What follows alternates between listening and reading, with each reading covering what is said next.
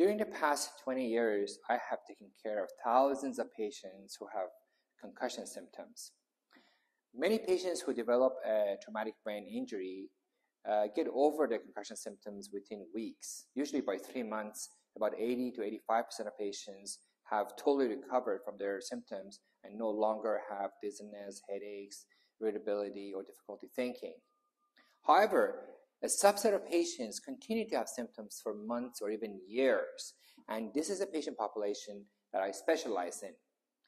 This condition of persistent concussion symptoms is called post-concussion syndrome.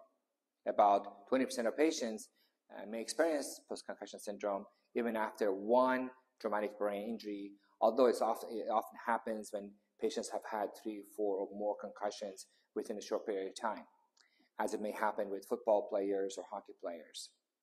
Now, why do some patients have persistent concussion symptoms for years while most people recover? I think there are several reasons. Number one reason may be the fact that patients with concussion have a variety of symptoms. They have dizziness, they have headaches, they have irritability, they have difficulty with concentration, they cannot sleep, or they sleep too much. And because they have these different symptoms, they see different specialists. And each of the specialists focuses on treating that particular problem they have while they're suffering from the other issues related to their concussion. As a result, they may have some improvement, but they continue to suffer and not be able to function well at home and at work.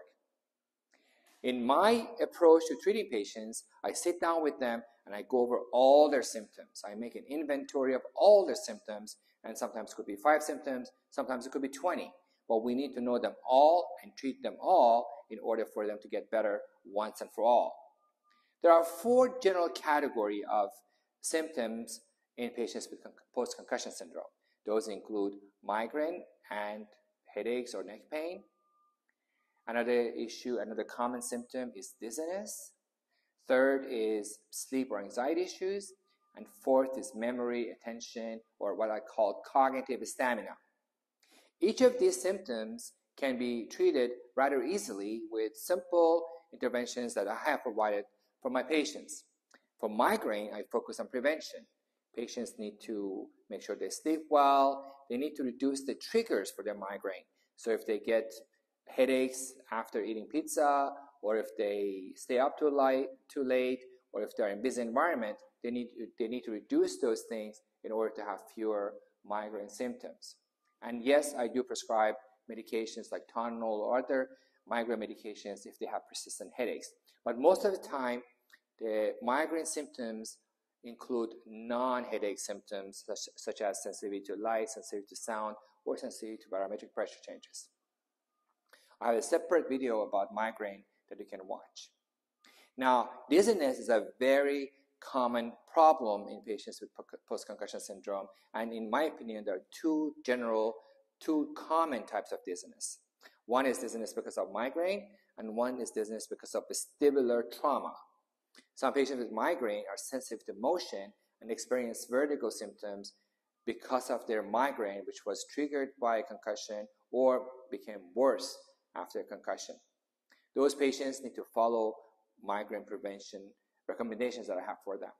Other patients who have vestibular trauma to their inner ear, have symptoms like difficulty with their balance, getting dizzy when they move their head, being very dizzy when they're in a car or in a boat.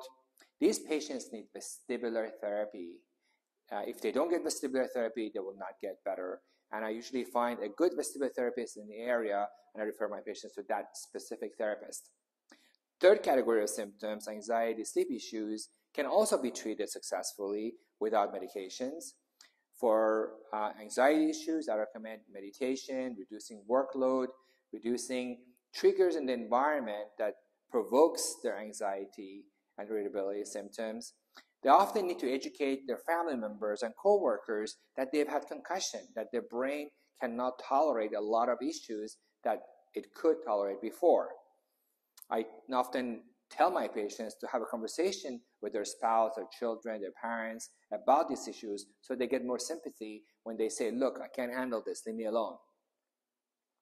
The sleep is very important, and patients need to make that a priority. I sometimes recommend people taking Benadryl, which is an allergy medication that can cause sleepiness. Other times, I help them to follow my sleep recommendations, which I've summarized in a separate video. Finally, cognitive symptoms need to be recognized and treated.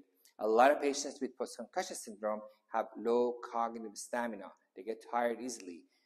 In the past, they were able to read pages and pages of books easily. Now they get tired after reading one paragraph. They need to appreciate that this is a real problem that will get better slowly. They need to receive brain training that will help them increase their stamina, increase their ability to read, understand, and do cognitive work gradually.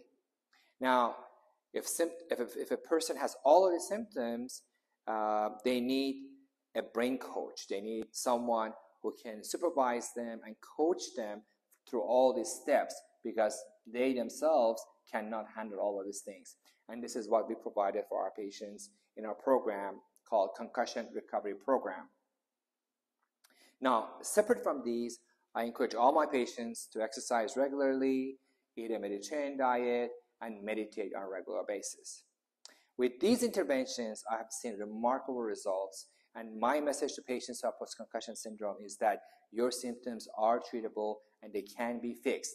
You just need to be patient and find a neurologist who's familiar with these concepts, or follow the step-by-step recommendations that I made in this video. Okay? Good luck to you.